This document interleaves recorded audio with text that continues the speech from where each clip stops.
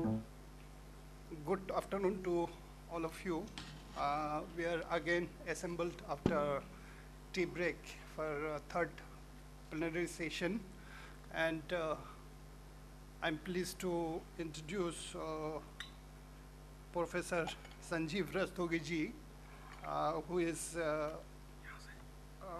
now professor in Lucknow University. Before this, he was in Delhi as a director of RAV, Raष्ट्रीय Ayurveda Vidyapit, that is Ayurvedic Academy, one of the prestigious institute of Ministry of Ayush. He was director there. Now he's again in Lucknow, Uttar Pradesh, as a professor in Lucknow University. It is my privilege to introduce Dr. Sanjeev Rastogi. The organizer has rightly given him a suitable title, that is Education, Practice and Research in Ayurveda, Evolutionary Development and Future Challenges. This is his title, and there will be 45 minutes time for your presentation. After that, we will have 15 minutes discussion. If anyone from audience have a question for you, I will try to address those answer. I welcome Dr. Sanjeev Rastogi. Let us welcome him with a huge round of applause. Please welcome Dr. Rastogi.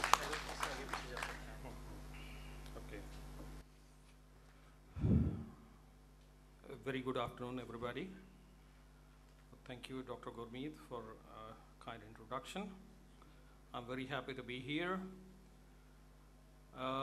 Before I start my talk, I just wanted to share you two informations. The first information is this talk, Education, Practice and Research in Ayurveda, which has been given to me to talk about evolution, development and challenges. It's quite a comprehensive topic.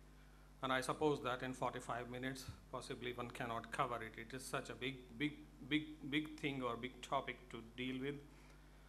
So what I have tried to do, I just have tried to identify the major challenges, major trends, in fact, which have been occurring during last many hundred years of the development of Ayurveda. So we will be focusing upon certain kind of things which are really crucial.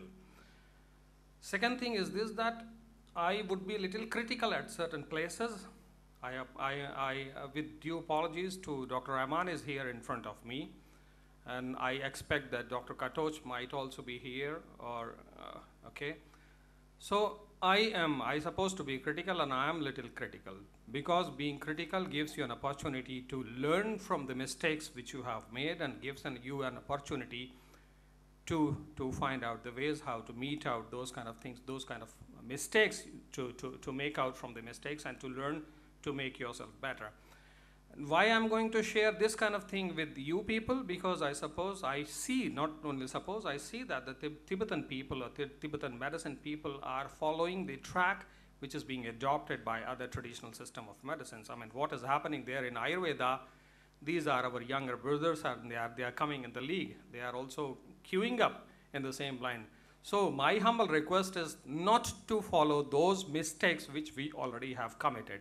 In past 50 years of the independence, we have made a lot of mistakes, and this is the reason Dr. Rahman might be agreeing with, that we really have made a lot of mistakes. So Tibetan medicine people are requested not to follow those kind of mistakes. I would be highlighting a few of those kind of things.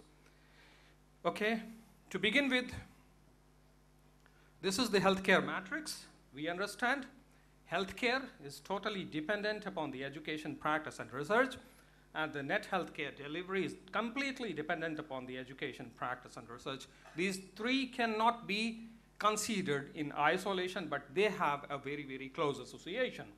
And this is a kind of reciprocal relationship between these three. Education has to do something with research, research has to do something with the practice, and again practice has to do something with the education. So this all has to supplement. This knowledge is in all these three spheres, which has to be supplemented in all these domains. This is when we look at how the evolution of the health sciences started. There are three kind of approaches of the historical evolution of the health sciences. One is the inclusive approach. What is this inclusive approach? Inclusive approach is the versatility of the roles related to the healthcare. We see when you look at the history, you see that when the history of medicine started, when it began initially, it was one person who was playing all the roles. I mean, the one person who, he was playing the role of educator, he was playing the role of researcher, he was playing the role of physician, he was playing the role of a spiritual leader at the same time. It was the one person, it was the same person who was playing the versatile roles. So it was the single person who was playing all the roles, and the same kind of thing, same kind of approach was being adopted by the modern medicine as well as by the traditional system of medicine. What happened recently? Recently we have evolved. I mean, we say that we are scientifically more evolved now. So what we have started doing, we have identified the roles of everyone. Each one is having a separate role to play. And therefore, what we have done, physicians are separate, researchers are separate, educators are separate, teachers are separate. So we have identified different faculties where many different kind of people with specified roles are involved. This has done good also, but unfortunately, this has done bad also. What bad it did, it has developed a kind of isolated development of different streams which were not really linked together. So it was the development in isolation, and during this kind of process, what we really have observed, that we have lost a kind of interconnectedness. I mean, somebody who is doing research has nothing to do with the practice, somebody who is practicing has nothing to do with the research, somebody who is teaching has nothing to do with the research. So these things, although they might be doing wonders in their respective fields, they have nothing to do with the other streams. But what we have observed earlier is that research, education, and practice, these three things are required to go hand in hand. You cannot isolate them. You cannot keep them separate. You cannot keep research separate. You cannot keep practice separate, and you cannot keep education separate. So these three things are to be together, to be considered together at the same time. So very recently we have observed that no, this exclusive kind of development which we were making was not really good. So again we need to look back at the inclusive approach, and this is the reason Dr. Rahman might be agreeing that again because of this reason we have started practicing the Vaidya scientist approach or the physician scientist approach. Now recently we have started doing that the physician at the same time has to be a scientist also, or the Vaidya in Ayurveda has to be a scientist also, because unless he is having that kind of inclination, he cannot do the research. And without involving the practicing people in the research, you cannot really make a kind of translational research, which is really very much required. Ayurveda, let us start talking about what Ayurveda is. Ayurveda primarily being told that it is a kind of eternal system of knowledge. What this is, eternal system of knowledge? Why it is being called eternal? Eternal is not because it is having a kind of divine origin. No, it is not because of that reason that Ayurveda is being hailed from the mouth of the Brahma. No, it is because a lot of principles which are there in Ayurveda. For example, it is being told that it is anaditvat. It is not having a formal origin. You cannot point it out that okay, this particular time Ayurveda originated. No. Nobody knows that from where Ayurveda originated.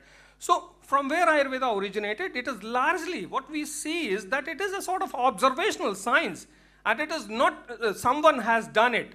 It is being done, it is being developed in hundreds and thousands of years by means of continuous observations of many people, millions of people who were observing what is happening in nature.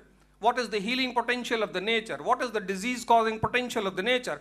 And by means of this continuous observation, continuous accumulation of the knowledge, this science developed. So we cannot point it out that at this historical point of time, Ayurveda started. So we say that it is anadi, it is not having any formal beginning. Further to this, it is being told that it is Swabhava Sansiddha Lakshana. It is well proven. Its fundamentals are self-explanatory through the observations as explanations and applications. If you look at this is a very simple dictum of Ayurveda. This Sarvada Sarva Bhavanam Samanyam Vriddhi Karanam. It's a very, very simple fundamental of Ayurveda that the similar thing increases the similarity and dissimilar thing decreases the similarity. It's quite simple to observe that yes, these things are really happening in their life. And moreover, its meaning and nature of Ayurveda are universally true. What we talk, what we consider true here in India might be true everywhere in the world. It is not limited to India. This knowledge is not Indian knowledge. It may be universally applicable, and it is beyond the time limit also. It is not true that what is true now may not be true after 2,000 years. No, it has to be true because it is a sort of fundamental knowledge. So because of these three fundamentals, it is being considered that it is sort of eternal knowledge, and it is not that it is being hailed from the mouth of Brahma. Unfortunately, to make it understandable, because for the common people, if we explain the things like this, that Ayurveda is eternal, possibly the people may not understand. So what Ayurveda has done, Ayurveda has adopted a mythological descent of Ayurveda to explain it that it might be having a sort of eternal knowledge. Because for the common people, a word which is coming from the mouth of the god possibly is having more value comparing to the word which is coming from the mouth of a human being. So for that reason, Ayurveda just have projected in that way that it is hailing from the mouth of the Brahma. So it is being told that Ayurvedic knowledge, initially it was in the divine position, then gradually it came in the sagic position, and then it came to the human position. And because now we see that it is having a divine position, we can say that it is having a sort of eternity. How the learning started in Ayurveda? Learning, again, Ayurveda, in Ayurveda, learning was of two ways. Initial learning was intuitive learning. There were no systematic knowledge which was available. It was intuitive. Intuitive means I am observing the nature and I am learning from the nature. A lot of a continuous and curious observation of nature's healing and disease causing property were being observed by people, and this knowledge was transferred to the next generation by means of oral transfers, oral traditions. When this knowledge got accumulated too much, over a period of time, a lot of knowledge got compiled, accumulated, and then it was realized that possibly oral transition may not really work for this. So for that reason, it was required that a sort of systematic presentation or systematic knowledge transfer might be required for the next generations. So for that reason, Ayurveda was established as a distinct discipline of a study and career. This was the earliest mode of systematic learning in Ayurveda in India, which was available. This is the Vedic time of Vedic kind of learning, which we call Gurukul mode of learning, early later Vedic period, that is 1500 to 500 BC. What were the peculiarities of this kind of learning? This was a very, very special learning which was early available in India in reference to Ayurveda. See, these are the peculiarities which are available with this Gurukul. It was a fully residential teaching and training program conducted away from home at ashram, focused learning inclined at early age. It started at very early age, and course completion on the discretion of the guru. It was guru. It was not a fixed tenure training program, but it was the guru who was deciding that whether this student is perfect or not by means of taking certain kind of examination, and it doesn't matter, it takes 5 years or 10 years or 15 years. Until or unless you are perfect, unless you are perfect in the eyes of your guru, you won't be eliminated. You won't be getting out from the school. So this was the peculiarity of that kind of knowledge transfer which was available earlier. Practice combined with education, this is also a wonderful thing which was available earlier. The practice was truly because the teachers who were there in the Gurukul system were the physicians themselves. They were the teachers, they were the researchers, they were the practitioners. So students were also getting all these opportunities. They were looking at the patients, they were finding the medicines from the wild, they were making the preparations, and they were learning also at the same time. Interactive method of learning, this was also something wonderful which was associated with Ayurveda during that time. Interactive means there were plenty of opportunities to interact with the teachers. And you would be surprised to know that most of Ayurvedic texts are in the form of the question and answer. It is the student who is asking a question, and teacher starts explaining those questions, and by means of that he is dealing about the subjects. So it is completely interactive, and a lot of interactive opportunities were there throughout the history of Ayurveda. Learning the fundamentals by adopting them in life, this is also something wonderful. Being in ashram, you were not really allowed to make your life as comfortable as you might be making in the family. So you have to abide by the disciplines of the ashrama. So you were having, or the students were having an opportunity to learn, literally learn what is there in the lifestyle of Ayurveda. So they were having an opportunity to learn the fundamentals by adopting them in their life. Applying individual skills to solve the clinical riddles, because they were having this opportunity to deal with the patients. And finally, this uniform teaching irrespective of the class or social standards of the disciple. This is also something wonderful which was associated with Gurukul. In Gurukul, a student was not being known by the caste or by means of his family, like from which family he belongs. All those who are there in ashram are equal, are at the equal status. And a beautiful story in India is being told about Krishna and Sudama. This is one beautiful example that what kind of parity was there among all the students who were receiving the education at this ashram. This symposium and assembly were also wonderful ways of expanding knowledge or delivering knowledge or giving knowledge to the students. This is being told in Ayurveda, Vaidya Samuhu Nishansay Karanam. It's assembly of the Vaidyas or assembly of the seers or assembly of the knowledgeate people gives a sort of general agreement on the complex issue. It gives you a knowledge to learn on the complex issues. Tadvid Sambhasha means those who are having equal and competent knowledge in the same field. That is Tadvid. Those are the peers. That means discussion among the peers expands the horizon of the wisdom, it expands your wisdom. And finally, Acharya Shastra Digam Hetunam, that means a sort of knowledgeate person is the authentic person who can give you the knowledge in particular subject or particular field. Professional etiquettes are also something which are to be adorable, which were there in practice of Ayurveda earlier. Recognition and respect of all having specialized skill and knowledge, it was there.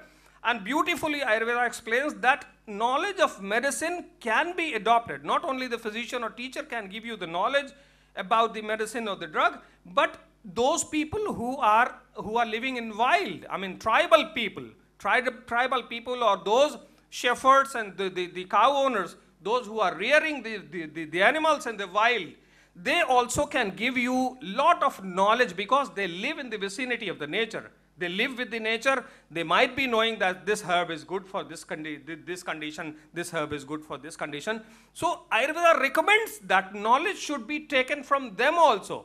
So it is having a kind of professional respect for those all people who are having knowledge in any particular dimension of the field. Respecting the opinion of others despite of differences. This is also something wonderful which is there in Ayurveda. Doesn't matter what kind of opinion you have, you are having a knowledge in that particular field, and our responsibility is to respect your opinion also. This is also a wonderful professional etiquette which is being recommended in Ayurveda, which was there in practice, not recommended, it was there in practice.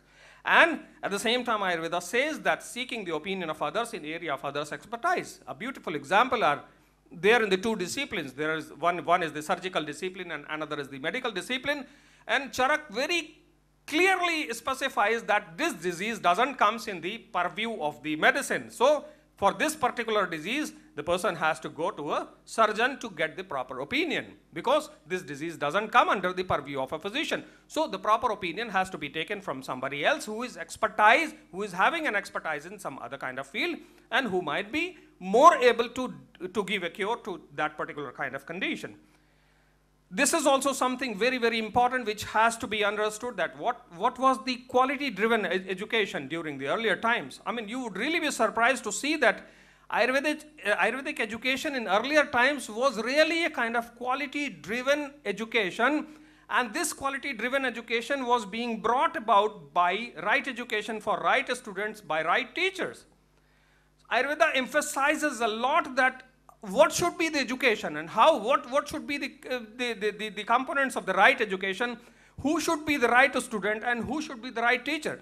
And they have specified specific qualities of the students, specific qualities of the teachers, and specific qualities of the subjects which are to be adopted by the students for the purpose of study.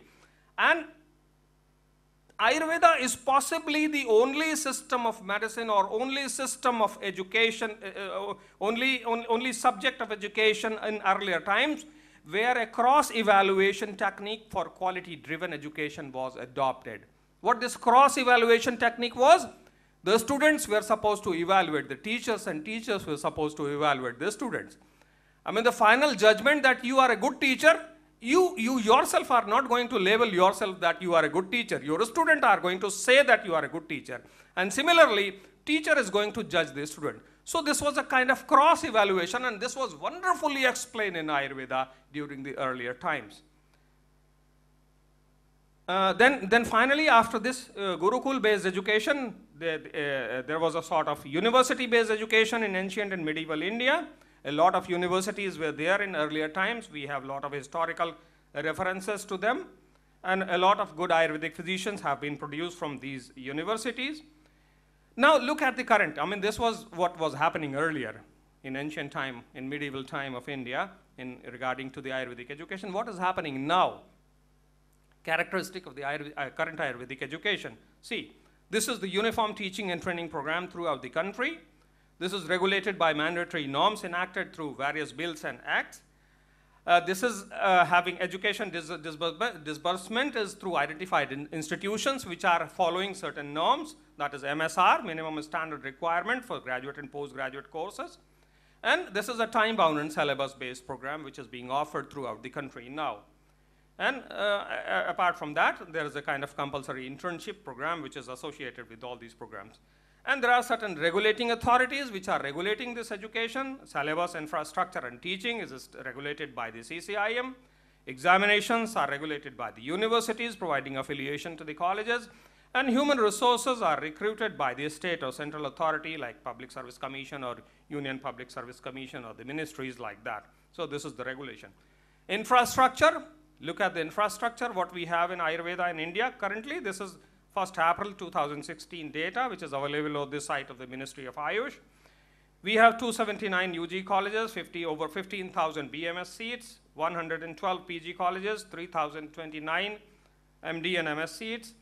Hospitals, 2,836, number of over 40,000 beds. Dispensaries, registered practitioner, 4,19,000 registered practitioners, this much of the pharmacies, and paramedical colleges, we do not know because no data is available, and how many seats of paramedical are available, we do not know. Current programs, look at the current programs, what kind of programs are being offered. So there are two kinds of programs which are being offered in India.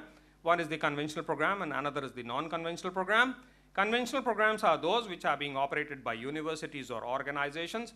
A lot of these programs, basic courses, BAMS, specialty courses, MS and MD and PhD, intermediate courses, the CRAV and MRAV courses, diplomas, interdisciplinary courses, hospital management, administration, health management, public health, yoga, and paramedical courses. These are the regular courses which are being offered by universities or by organizations.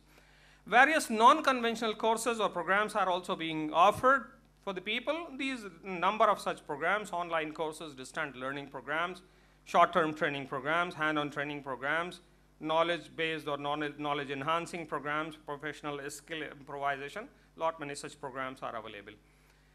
Current Ayurvedic education, current education standards in Ayurveda. Do you feel that all is well? Do you feel that really what is happening, that is really fine? I'm sorry to say that this is not. All is not really well. Why all is not really well? Let us look at the deficits. Let us look at the problems. There are qualitative deficits and there are quantitative deficits. Look at the quantitative deficits.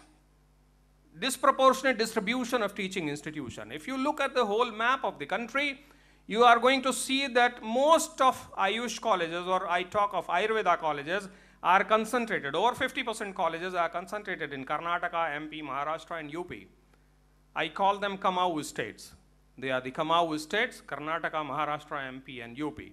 Because these states are having maximum number of Ayurvedic colleges, and besides this, other states are not having a proportional distribution of Ayurvedic colleges. Look at the physician and population ratio.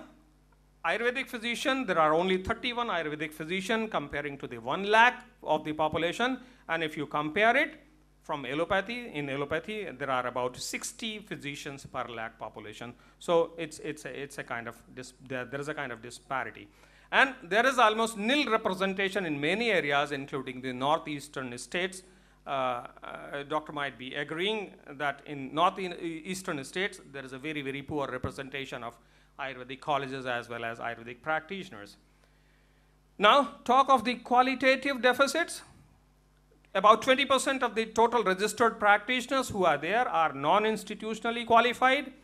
We do not know what kind of qualification they might be having. They might be having a kind of dubious quality, so we do not understand that what kind of knowledge they have. Huge institution-based qualitative differences are there. This is also very, very pertinent problem, very, very big problem. I mean, number of colleges are there where the students do not really match each other. One student, if you bring from one very high institute, would be very, very different comparing to the other student who is having a very poor infrastructure, despite of the fact that all of them are going to get the same degree. They would be qualified same, they would be having the same BMS qualification, they would be having the same MD or MS qualification. But their standards are much, much different, and that difference is because of the institutional difference, because institutions are much, much different.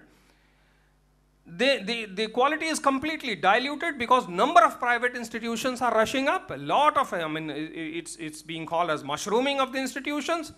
In whole of the country, number of private institutions are coming up which are not having any quality standard. So this is seriously diluting the quality of the Ayurvedic education.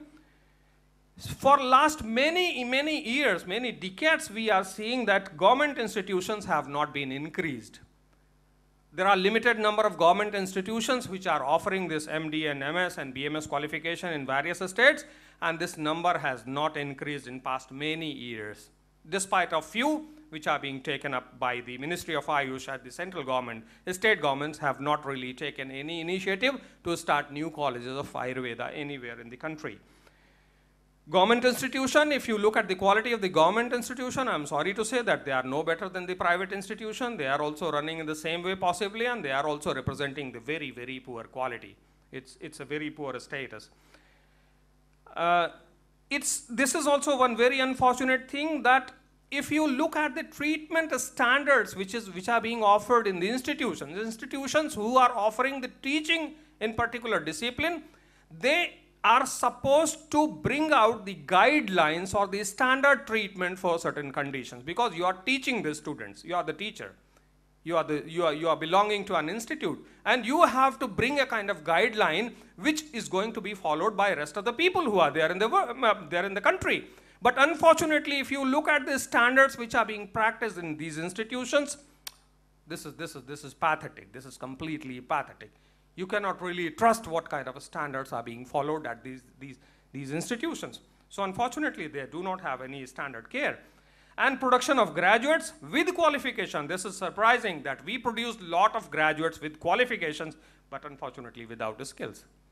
They are coming up with the qualification, with the degrees in their hand, but they are not the physicians. They look for the job, they wander to have a job, but they do not dare to practice because they are not really skilled. They do not have that kind of knowledge which makes them a competent physician to come or to face the patients. And this lack of confidence brings a desire of being supported with modern medicine. I mean, this is the reason why the Ayurvedic people or all the traditional medicine, traditional medical people ask for a support or ask for an integrative kind of approach or ask for support from the modern medicine, because they do not get comfortable. They are not really confident enough for their own system of medicine. Okay, this is the growth of Ayurvedic education in past 2 decades, 1993 to 2016. Population growth rate this time in 2016, in India it is reported to be 1.3%. Just look at that, how Ayurveda is growing, comparing to this population growth rate. What is growing below the population growth rate? Hospitals 1.3%, dispensaries 0.6%, registered practitioners 0.7%, pharmacies are 0.2%. Despite of the fact that population of India is growing at the rate of 1.3% per annum, this is the growth rate. That simply says that you are not matching with the demand. You are not matching with the need of the people. People are rising, people are growing, number of people are growing, but the hospitals are not growing. The number of registered practitioners are not going. So that simply says that possibly you are not really able to match with the kind of demands which are being created by the people. And look at that, what is at par with the population growth rate? UG colleges. 4.2%. UGC, it's 5.6%. PG colleges, 5.9%. PGC is 9.3%. This increase is much, much higher comparing to the population of India, but unfortunately, this all is growing in the private sector with a kind of dubious standard, and number of beds, if you look at 2.4% increase in bed is there. I'm sorry to say that a lot of these beds are non-functional beds. I mean, these are just the numbers. Don't get confused with this number, because most of these beds are non-functional. You are not really going to find the patients on those beds. Specialty education in Ayurveda. Look at what is specialty education. We have MD and MS in 22 subjects. About 3,500 specialists are produced in a year, and at the same time we have PG diploma in 16 clinical subjects. And the aim and object of this PG diploma is to produce efficient Ayurveda specialists in clinical specialties. This is the CCIM mandate. CCIM says that what is the aim and object of producing the MD and MS. Just have a look at this. I mean, you would really be surprised to see that what is the aim and object of producing MD and MS in Ayurveda. The aim of the postgraduate degree course shall be to provide orientation of a specialist and super specialties of Ayurveda, and to produce experts and specialists who can be competent and efficient teachers, physicians, surgeons, obstetricians and gynecologists, pharmaceutical experts, researchers and profound scholars in various fields of a specialization of Ayurveda. I mean, this is a wonderful object. This is a wonderful aim. If you look at that, what we are aiming at, this is wonderful. The orientation of super specialty. They do not talk of a specialty, they talk of super specialty. But what actually is happening? I mean, we produce 3,500 specialists in various fields, various disciplines. As we have told that there are 22 specialties in Ayurveda.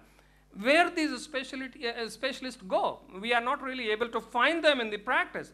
Ayurvedic clinical specialists are not traceable at the private practice. You do not find any specialists in the private practice.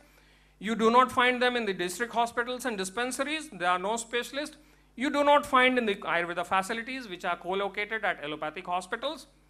Where these all postgraduates go? It's quite simple. They simply go to the private colleges which are coming up every now and then. Lot of private colleges are coming up, and because of the mandate of the CCIM that they require postgraduate qualified doctors as a faculty member, all of them are getting merged in the private colleges without having a practical utilization. Suppose you are a postgraduate in medicine, you are a postgraduate in Kai Chikitsa. What CCIM says, a Kai Chikitsa person can go to the forensic medicine also, can go to the social and preventive medicine also. I mean, there are a lot of different kind of structures. So what happens ultimately? Ultimately it happens that your specialty is of no use to the society. You do not really serve to your own people for what you have received your qualification. And because you are getting a job in somewhere else, you are a medical officer in various councils in CCRS or CCURM, where you have nothing to do with your specialty. Your job is different. You might be there in the ministry, you might be there somewhere else, and your job is nothing to do with the kind of a specialty which you had earlier. So it's quite unfortunate that despite of being, number of specialists being produced in the country, we do not really see them in the practice. And for this reason, this purpose of producing experts remains largely defeated in current job scenario. Faculty members of the colleges, I'm sorry to say, I'm also a faculty member at a college, and I'm very sorry to say that despite of the fact that they are specialists in various kind of conditions, they are not the real clinical experts. Every day in my hospital, every day we do lot of inquiries from the patients. Do we have a specialist for the cancer? Do we have a specialist for the arthritis? Do we have a specialist for the skin diseases, for diabetes? I mean, for so many kind of clinical conditions which are bothering the mind of the people, they are coming in Ayurveda with a hope that possibly we would be getting some kind of expert there in that institution who is able to take care of us. And unfortunately, we do not have. There are no clear answers for that who is the cancer specialist in Ayurveda. At least in the colleges, we do not have. And there are no genuine replies to these all inquiries, and these are repeated inquiries which are being made at the colleges. So what we are producing and what we are doing, we are producing more of the generalist rather than a specialist. Because of this reason, what is happening in the clinical practice? Because we do not have the real clinical experts from the institution. In institution, we do not have the experts. What happens? In the private practice, lot of self-made experts are coming. Because they know that institution, there is no diabetes specialist. So what happens? A lot of practitioners are self-proclaimed specialists. They pretend to be, or they project that they are cancer specialists, they are diabetologists, and they are this, and they are that. So they are trying to fill the gap, but with the dubious quality again. You cannot really trust upon their quality because they are not professionally qualified. They have not received any specific qualification in that particular specialty. So they simply claim, and their claim cannot be checked that whether they are really the specialist or not. And these number of conditions are there where specialists are available in the market. Unfortunately, colleges who are teaching the students, they do not have the experts, but in the market there are experts. In the field, if you go in the practice, you would be finding number of experts, and they are claiming that they have cure for this and this. Through the internet or through lot of commercial kind of propagation, they have lot of this kind of thing to say that they are having expertise in those particular kind of field. Besides this, if you look at the practice, there are also a lot of questions. This is a very recent paper of mine which was published recently at JAIM. This has questioned the prescription quality. I mean, what kind of prescriptions we are prescribing in the hospital or in the institution? For a particular kind of clinical condition, there should be some kind of similarity in the prescriptions. There should be certain kind of template, there should be certain kind of norm which has to be followed by everyone. Unfortunately, this is also not being followed. So this is a poor prescription quality at teaching institutions, no standard format of prescription writing, and missing important clinical observations or information from Ayurvedic perspective. And because of this reason, this kind of record, this kind of prescription cannot be taken as a evidence or the document, or authentic document pertaining to the clinical observations. There are questions related with the rationality of the prescription also. Why you have prescribed this particular medicine? If somebody asks you, there are very few who are really able to answer, to reply that. And because of this reason, a specific trend is being observed that the people are having their specific preferences of writing the medicine. I mean, some people are preferring the rasa medicine or herbometallic preparations comparing to the herbal medicines only, because they feel that possibly this herbometallic preparation might be acting faster comparing to the herbal medicine alone. Similarly, there are certain kind of inclination that the people are inclined towards the proprietary medicine. Oh, okay, fine. Proprietary medicine, because they might be having their own inclination or their own kind of interest in writing certain kind of prescription. So this is also under question. This rationality of the prescription is also under question. Overuse of proprietary drugs over the classical drugs, overuse of herbometallic preparation over the herbal alone drugs, and overuse of the panchakarma procedures. Without having a rationality of the procedure, you keep on prescribing that this panchakarma should be recommended. You do not know that whether it is really going to have effect in that condition or not. So you do not think of. Research in Ayurveda, if you look at the evolutionary perspective, a highly advanced research orientation and methodology was observable in ancient Ayurveda. I would not be going into detail of that. These are the classical methods of acquiring knowledge in Ayurveda.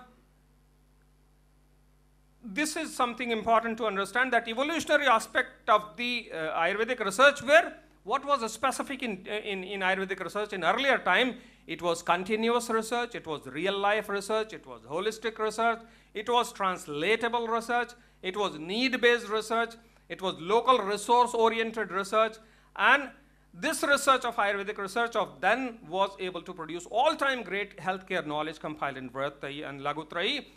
For this reason, I call it is not evolutionary aspect of Ayurvedic research, but this is revolutionary kind of a research which was being done in Ayurveda in earlier times.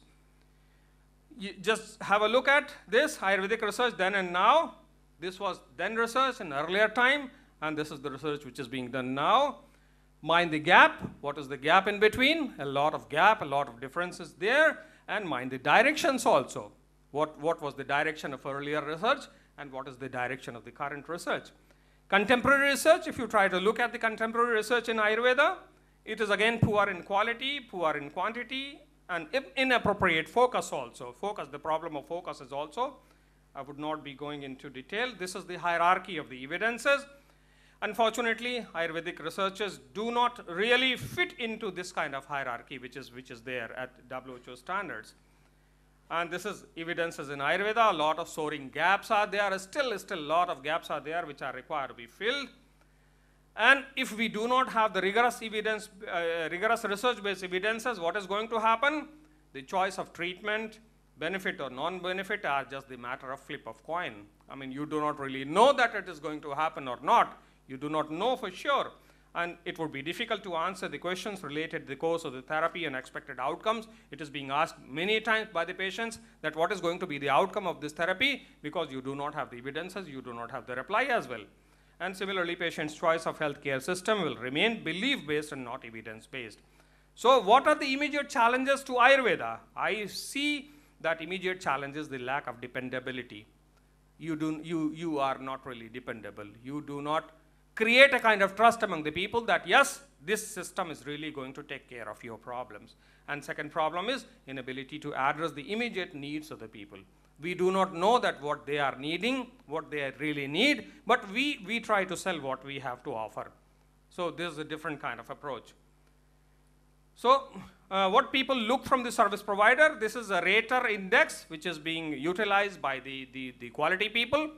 They identify that if it is a reliable, this system of medicine is, or this service is reliable, you need to look at that, does it deliver as it promises?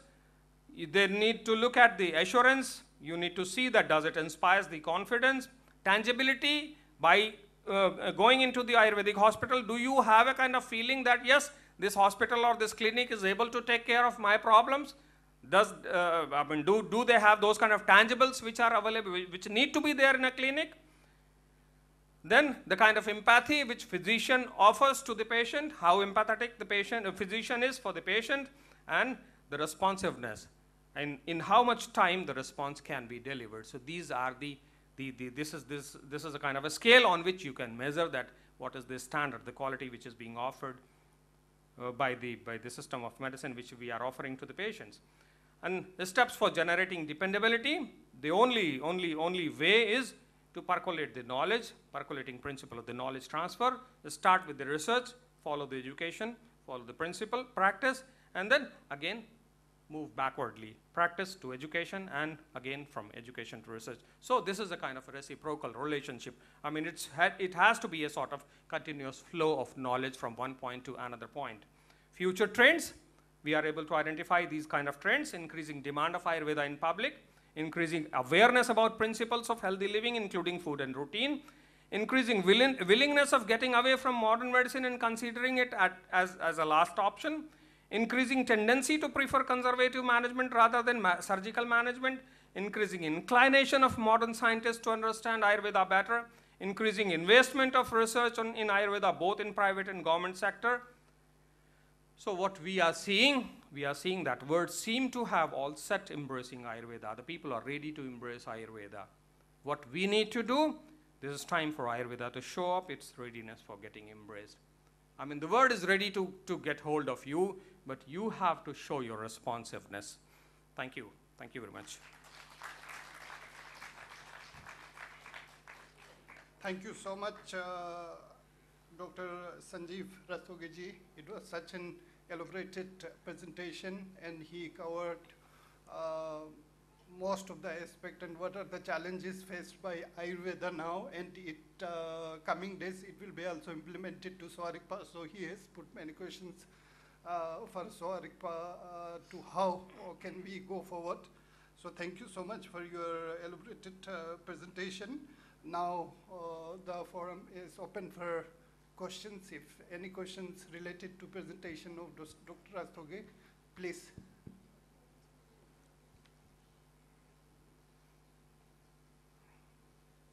This time I took Dr. Gurmi. Yes. Oh, okay, great. Wonderful. Please, sir, please. Good afternoon, sir. First, I want to clarify something. You are bothering about Swarikpa entering in the Ayurvedic. This I want to clarify. But Ayurvedic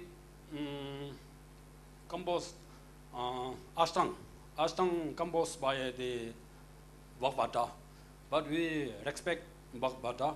Vakvata is the main source in the Sauric also, but basement is same, but instruction different. But we have to look this building and outer building was basement is same, but instruction is different. Like that same. That's why don't worry. We never enter in the Ayurvedic side. This is clever high. Now I want to ask some question. Right now we are going lot of discuss for the medicine, but we are all future doing doctors. We are saving those lives, but we are mentioned on that.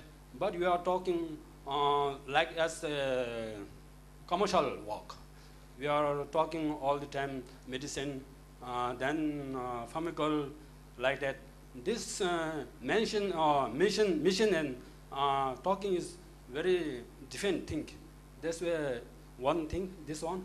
Then second thing, now Ayurveda is very, very developed in Indian place, India. But outside on the field, right now we are looking to the malaria side. Malaria, you have to think for the malaria problem.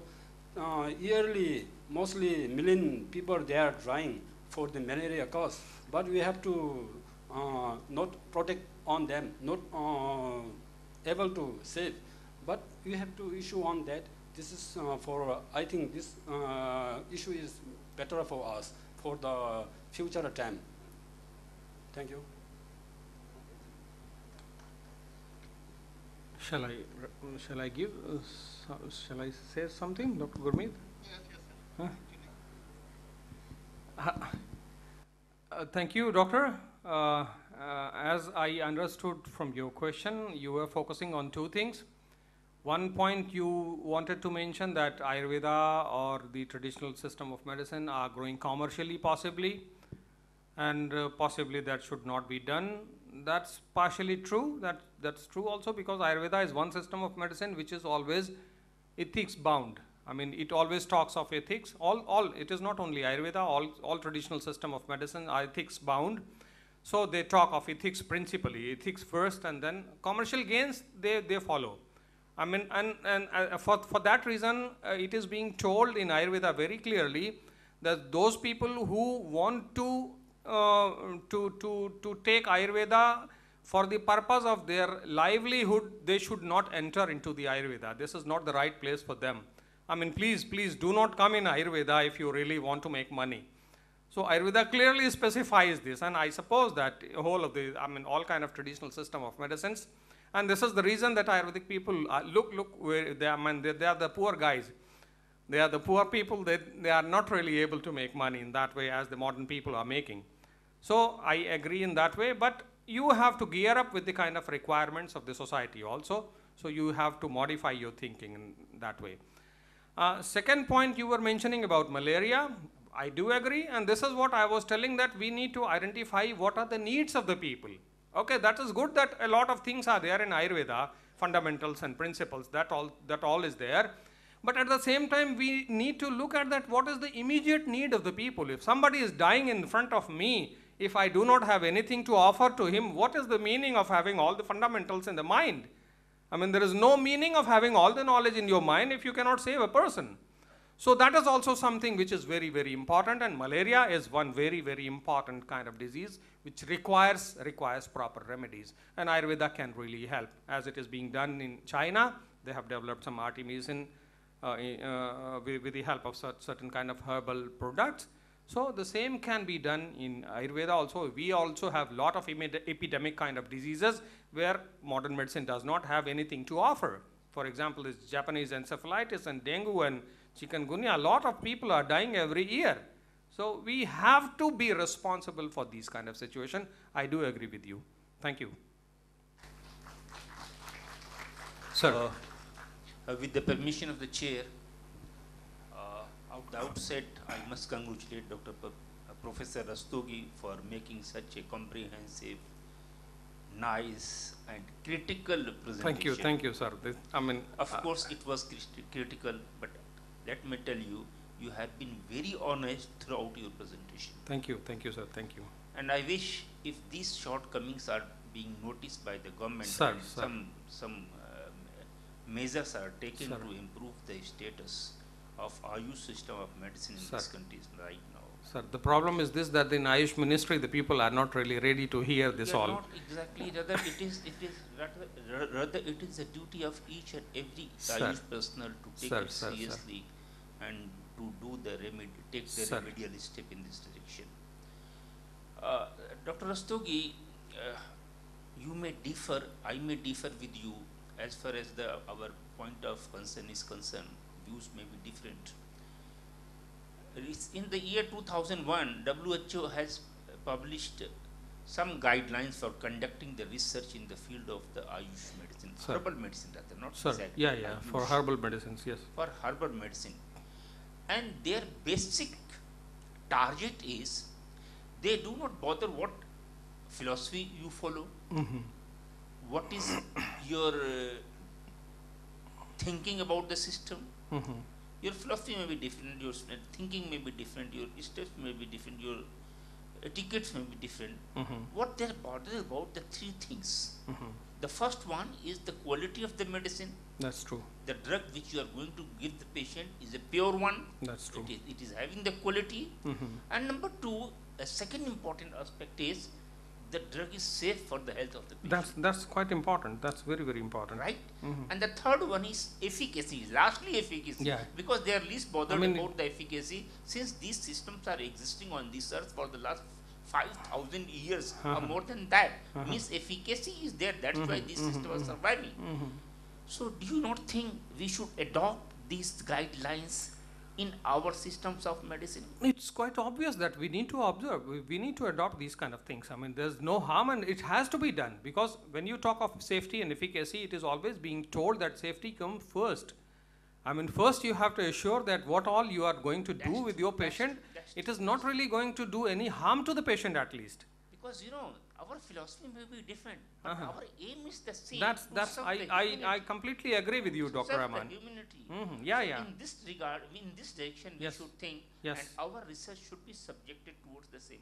I completely agree with you, Dr. Rahman. So nice of you. Once again, thank you. My sincere congratulations. Thank you, sir. Thank you.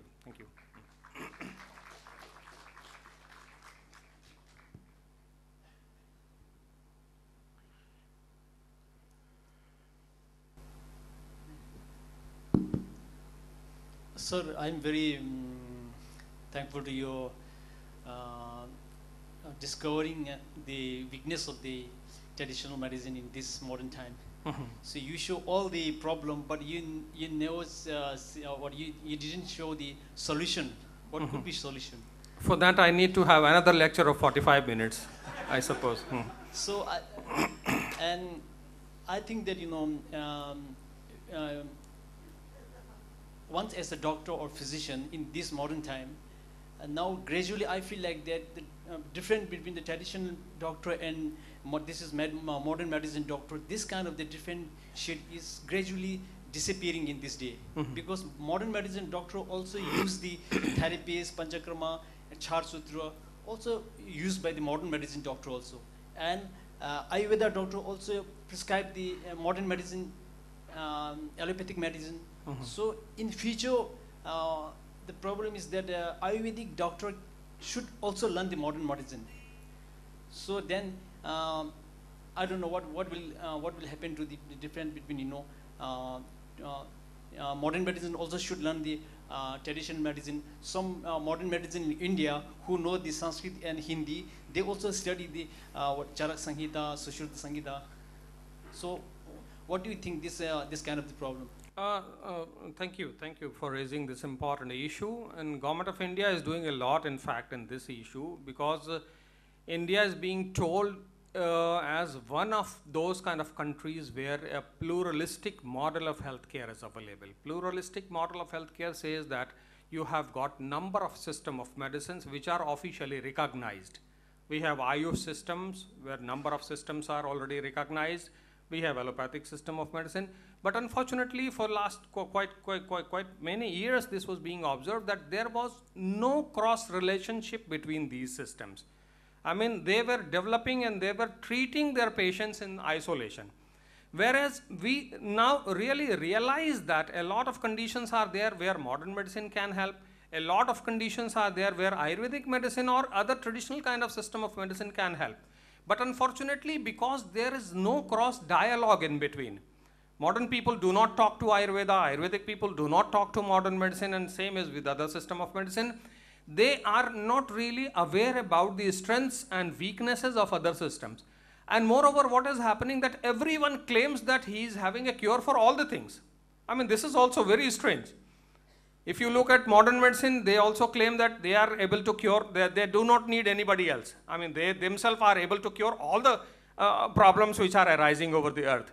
And the same is Ayurveda also. Ayurvedic people are not declining that they are not able to cure all the medicine, all the diseases. They are also claiming in the same way.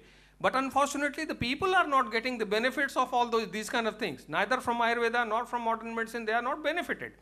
So there are certain kind of cases which Ayurveda can help. There are certain kind of cases which modern medicine can help. So unless you have a cross dialogue between, unless you have got a kind of understanding of other systems, you cannot respect them. So this kind of cross dialoguing is why it is needed. It is needed to develop a kind of mutual respect. This is very, very important. As I have told you that in Ayurveda it was there, that the mutual respect was there. If somebody is having knowledge in particular field where I do not have an expertise, I need to respect him. I need to really respect him. And if I am getting a patient where I feel that another physician might be doing good to that patient, I should be honest to refer that patient to him. So how you can learn it? You can learn it only by having a kind of knowledge of other systems also, and by having a sort of open mind. So for that reason, Ayurvedic people are required to learn modern medicine. Learning modern medicine doesn't mean that you have to practice modern medicine. Learning different language doesn't mean that you have to speak different language. This enables you to understand them in a better way, possibly. This is the advantage of learning the other kind of things or other cultures, right? Thank you. Thank you so much, Professor Sanjeev Rastogi ji, for your answers as well as your wonderful presentation, and for audience for interacting and digging out more issues out of Professor Sanjeev Rastogi ji. Now, to formally thank Professor Sanjeev Rastogi ji, I invite from organizers' side Dr. Tinlet Hogawa to kindly present a memento to Professor Sanjeev Rastogi ji.